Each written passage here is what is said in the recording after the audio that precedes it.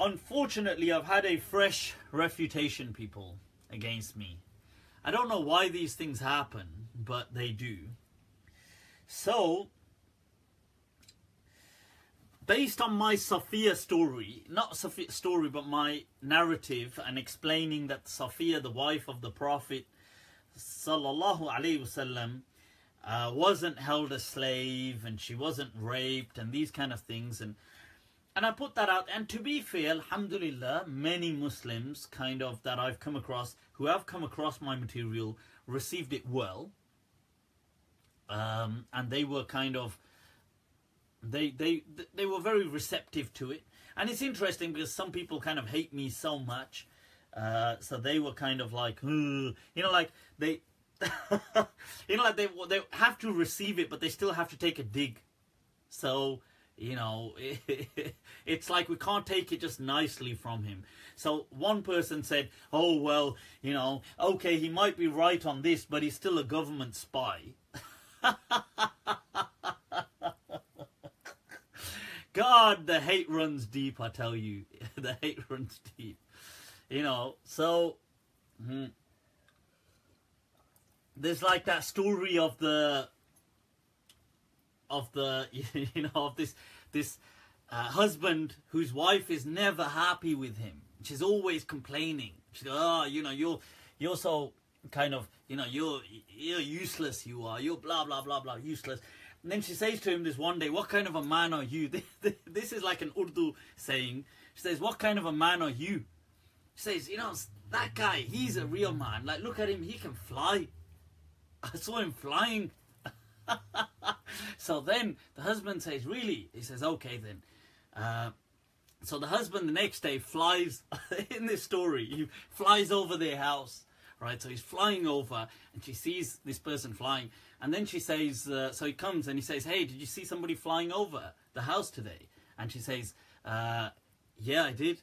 And he goes, well, well, who do you think that was? That was me. So she goes, it's you? She goes, no wonder one of your legs was bent. So this is the kind of, you know, some people you can't please them. So anyway, and some Muslims surprisingly are still problematizing this is the shocking thing. Check this out, folks. So they say, oh, you know, you said this, you said that Safiya, the wife of the Prophet couldn't have taken her as a slave or married her there and then because she had to sit an iddah, which is a verse in the Quran, you know, الَّذِينَ يَتَوَفَّوْنَ مِنْكُمْ وَيَذَرُونَ أَزْوَاجًا. But this refers to Muslims, and she wasn't a Muslim. You know, it surprises me that, look, first of all, it doesn't, me telling you this narrative bothers you, and you find it can't settle well with you. But what does settle well with you is that the Prophet allegedly just snatched her and raped her that night and held her, and that settles well with you. If that you don't have any qualms in problematizing, this you find a problem. Oh, but you know, this is for Muslims. Well, did the Prophet marry a non-Muslim? Is that what you believe? Because everybody says that she was a Muslim when the Prophet married her. So if you're saying, yes, the Prophet snatched her on that night and she embraced Islam, and then the Prophet, well, the moment she embraces Islam, do the rulings of Islam not apply? And then people say, oh, but we want to go with this ruling that, oh, for captives, they don't need that kind of an iddah, waiting period. They can just wait one menstrual cycle. Well, even, first of all, that's absurd because it goes against the Quran. Secondly, even if you accept that, what, she did all of that on one night or in 2 nights? What, let me get this right. She, first of all, husband, all this, people are dying. She embraces Islam, becomes, goes through an iddah, has a menstrual cycle, then marries the Prophet. All this in one night. Why are you trying so hard to prove this narrative? I don't get it. Like, whose side are you on? You know, you're working so hard to prove this kind of lowly opinion against the Prophet. I don't get it, why? But anyway. So in response to that, some people got upset. Because on there I mentioned that because many of the Prophet's marriages were not witnessed. And people like the school of Medina, the whole Maliki Madhab says you don't need witnesses for a marriage. You only need witnesses, or you can make an announcement before the marriage is consummated. So some people go, oh my God, what's this guy saying? What this guy saying? So they have this kind of like heart taqwa attack, because their taqwa is above that of the Prophets, obviously, right? So, you know, their kind of Islam is to another standard. Obviously, the Prophet, and not like the Prophet and the companions or Imam Malik can meet their standards. So they're like, oh my God, that doesn't meet up to my standard of Islam. So somebody tweeted Sheikh Hamza Maqbool. This is not Sheikh Hamza Yusuf. I don't want you to mix this up with Sheikh Hamza Yusuf. This is Sheikh Hamza Maqbool. Hamza Maqbool. He's an Indo-Pak scholar from Chicago, I believe. Maliki, although, you know, very kind of, still very Deobandi influenced. Strongly Deobandi influenced. But, I mean, I respect him, and I actually have a good, healthy, you know, friendly, I think, relationship with him. I think. This is what I think. From my end, I mean, he's been here, he's been to my house, I've hosted him, we've taken care, you know, he's visited, he's chilled out with us. We've had a good laugh, and he's actually got a good sense of humor. So, I respect that. But somebody asked him, what is the position of witnesses in a nikah in the Maliki Madhab? This is on Twitter. Are witnesses mandatory? It is being said that the Malikis say that a public announcement of nikah is mandatory and witnesses are not mandatory. Wa alaykum as-salam. So Sheikh Maqbool responds, who said that? Right, fair enough, okay. So the person says, a student of Mufti Abu Layth al-Maliki. So at this stage, our beloved Sheikh Hamza Maqbool makes what I would call a mistake of trying to go out, trying to lash out against me in saying, Maum Apun, that's Apun people, Mufti Abu Layth al-Maliki, is as Maliki as Lawrence of Arabia is of Arabia. Oof.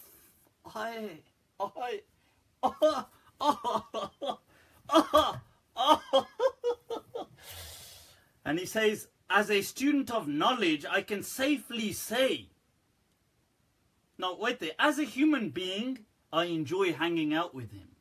Meaning, the guy can chill, he can have a laugh with you. As a student of knowledge, I can safely say he doesn't represent the Maliki school in any form I'm familiar with. Oof! Mar dala. Hi, hi, Meri Jaan. Itni berukhi. Hi, itni bedardi se. These people. As Maliki as Lawrence of Arabia is of Arabia. Hi. Well, witnesses, he's shocked to this question. He's shocked. Okay. Well, as the poem goes, that Naghma-e bulbul-e sheda to suna has kar, that you may have heard the song, the beloved song of the nightingale so happily.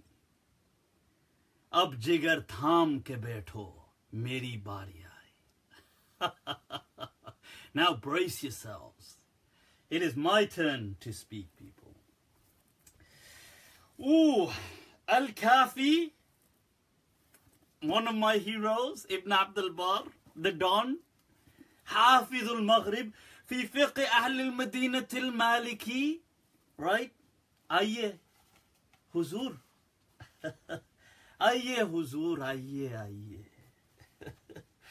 दो चार बातें हो जाएं. Take a seat, inshallah. Kitabun nikah, kitabun nikah, people, kitabun nikah. وَيَنْعَقِدُ النِّكَاحِ. This, by the way, this book is written for the fatwa according to the Malikis. وَيَنْعَقِدُ النِّكَاحِ بِغَيْرِ شُهُودٍ عِنْدَ Malik. And the nikah is valid according to Malik without witnesses. كَمَا يَنْعَقِدُ الْبَيْعِ. As buying and selling is valid according to the Malikiyya. وَيَشْهَدُونَ فِي مَا يَسْتَقْبِلُونَ. And they can make people, make it be known in what comes. This is before they consummate the marriage. The Maliki, Imam Malik Ibn Abdul Bar. But wait, Baba, we haven't finished. Na, munna, na.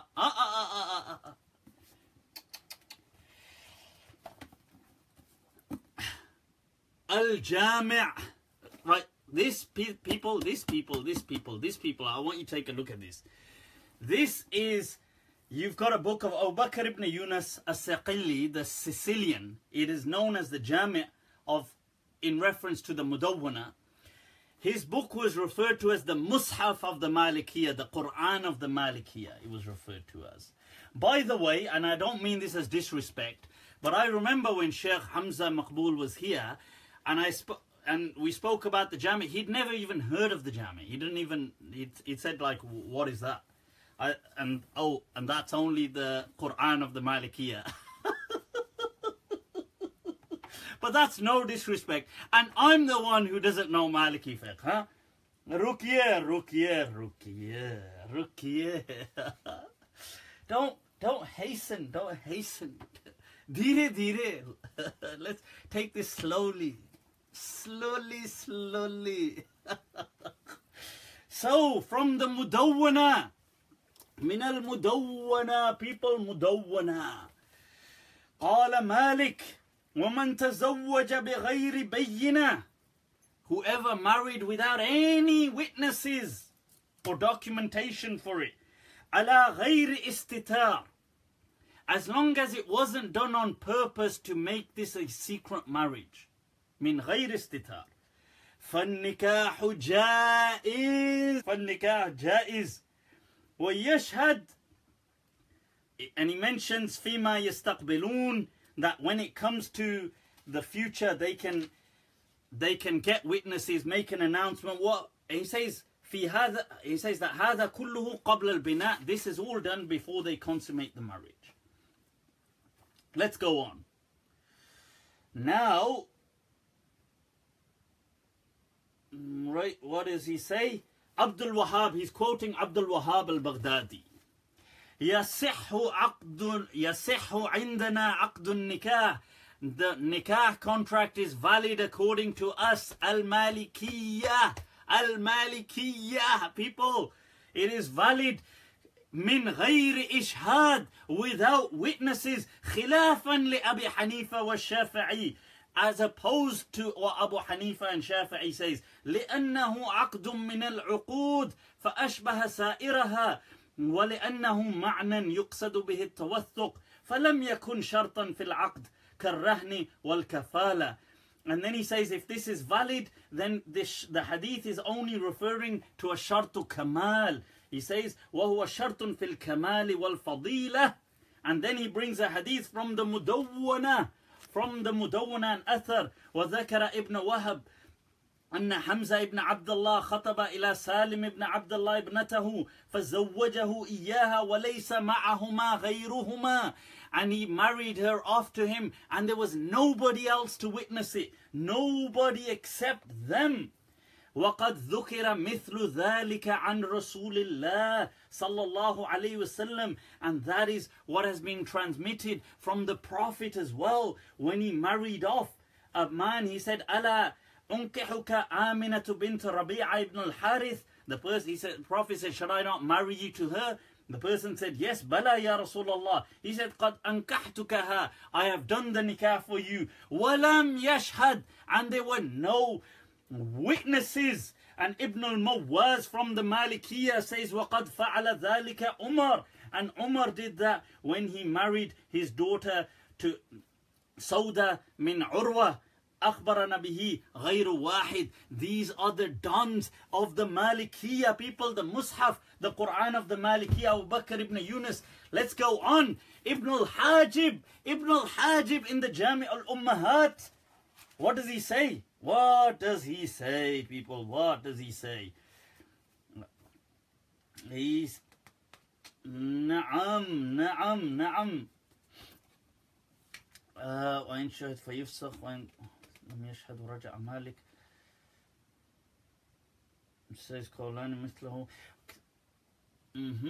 Oh, yes, salam. Right, this. Yes, salam. Right, so let me see. Oh, there is. I thought it slipped. وَالْإِشْهَادُ شَرْطٌ فِي جَوَازِ الدُّخُولِ. وَالْإِشْهَادُ, having witnesses, is a condition to consummate the marriage. Not لَا فِي صِحَّةِ الْعَقْدِ. لَا فِي صِحَّةِ الْعَقْدِ. Not in the validity of the nikah. So the nikah is jaiz. And your knowledge of the Maliki Madhab is ضعيف. ضعيف.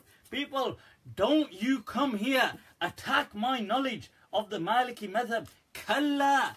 No way on earth, people. This is Khalil ibn Ishaq commenting on Ibn al-Hajib. He says, look, وَالْإِشْهَادُ شَرْطٌ فِي جَوَازِ الدُّخُولِ لَا فِي صِحَّةِ الْعَقْدِ. And then he brings the hadith from Ibn Wahab of Hamza ibn Abdullah that I just read to you. And he mentions, look at this, Qadi Iyad, speaking in the Tanbihat, مشهور مذهبنا أن الإشهاد ليس بشرط في صحة العقد. That this is not, Qadi Iyad says that this is the mashhur of our madhab, that it is not a condition in the Maliki madhab for the validity of getting married. And this is what Lakhmi has said. This is what Ibn Yunus has said. This is what Ibn Rashid has said. They mention that you do ishhar or i'lan. Allahu Akbar. Hey, Baba. This. I tell you, people can criticize me on many things. You can criticize me for being modern. You can attack me for my outlook. Right. I will shred your arguments to 1,000,000 pieces. I openly welcome you to any discussion with me on the Maliki Madhab. We will very clearly see within minutes who is more well versed on the school of Medina. Baba, I've dedicated an entire portion of my life in passion to the school of Medina. Right, so to say I have no knowledge of the school of Medina, behave yourself. That falak ko kya para, this is what, as Dagh says, Dagh, the famous poet, ke falak ko para, dil jalon se kam nahi. That the heavens haven't messed with somebody so crazy. Jala ke rakh na kar dun, to Dagh naam nahi. If I don't burn the whole thing and raise it to the ground, then you can change my name. This is the thing. So if you want to challenge me on my knowledge of the Maliki Madhab any day and every day, I'm sitting right here. So don't you dare say that I have, when the truth is we both know, and I don't want to attack you like this, we both know that your knowledge of the Maliki Madhab does not exceed a few books. That's all. You haven't even heard of most of these texts. I could guarantee that. Let alone I could name texts which I've got right here that you wouldn't even know that they're in print.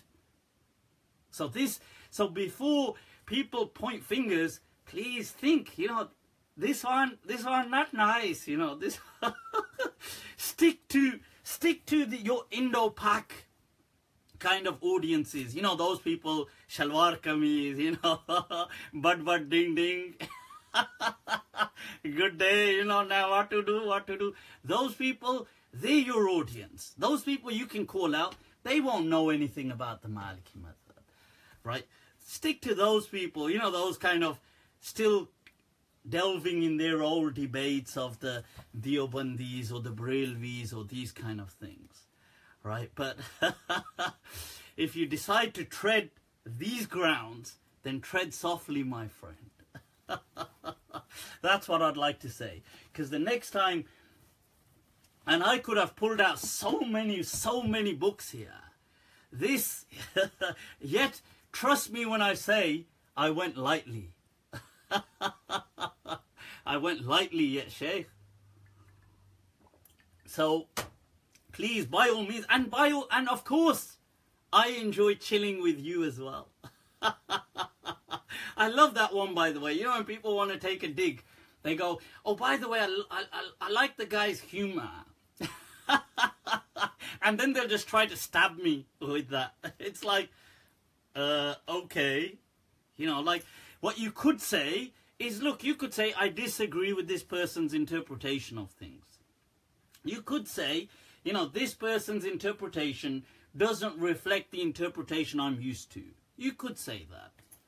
But to say this person has no knowledge, and this person is as linked to the Maliki Madhab as Lawrence of Arabia was to Arabia, then behave yourself. Right, behave yourself. That's all I'd say. So, and let this be a lesson to these other fools that go running like this as well, to people like that or other people trying to find faults in my knowledge. Come to me. Apu nidari bata hua hai. I'm right here. Come to me. Why are you running to these people to assess my knowledge? These people can't assess my knowledge. I mean, they themselves don't have that kind of knowledge. And I don't say that to kind of be arrogant. I'm just being honest. I just love honesty. That's all. So, don't run to these people to assess my knowledge. Ask me. Hamse poochiye. I'm sitting right here. So this is the thing. So, I saw that today and I was disappointed, you know, because I thought, wow, you know, here's a person who I kind of, like I said, he came here and I was very respectful, and he should have known by just visiting me and knowing that, well, he didn't even actually know some of these books existed when he came. Forget existed, he didn't even know of them. You should learn from that alone that, okay, this guy, I may disagree with him, but at least he knows his stuff. You know, maybe he's wrong. Yeah, by all means. Maybe I'm misguided, by all means. But to say that he's ignorant, he doesn't actually know these things, he's making them up, then that is to mislead people. So, anyway, let's move on, people. Next question. Next question. So another one bites the dust. Keep them coming, people. Keep them coming. I'm all day, every day. I'm here. I'm ready and waiting. Right. So what's another question that we've got here? Let's take some other questions. He's a relatively young scholar, and I've got nothing against him. Like I began by saying, I was actually disappointed by hearing that he said this, to the extent that I actually didn't believe it. So when the person posted this live on my thing, saying that Hamza Maqbool, Sheikh Hamza Maqbool said this about you, I thought that that's this person's interpretation. But then they posted the actual screenshots of his Twitter saying this. That, you know, oh, he's, you know, I can safely say that basically this guy knows nothing and he's as linked to the Maliki Madhab as Lawrence of Arabia is to Arabia. That was his actual wording. So it kind of disappointed me that why would you say that when the truth is we all know, and anybody who's spoken to us knows that, you know, that actually, if anything, your own knowledge of the School of Medina is quite weak. But I wouldn't attack people for their knowledge of the School of Medina. Because to me, it doesn't bother me. You know, like at the end of the day, each for their, you know, to their own. Like I'm not here to pick on people and say he doesn't know much or he doesn't know much. But it shocks me that they would say that about me. I was like, yeah, kamal karte ho yaar. You know, it's like, this one not nice, this one, you know. why you do this one? why this kolaveri? Right, so anyway,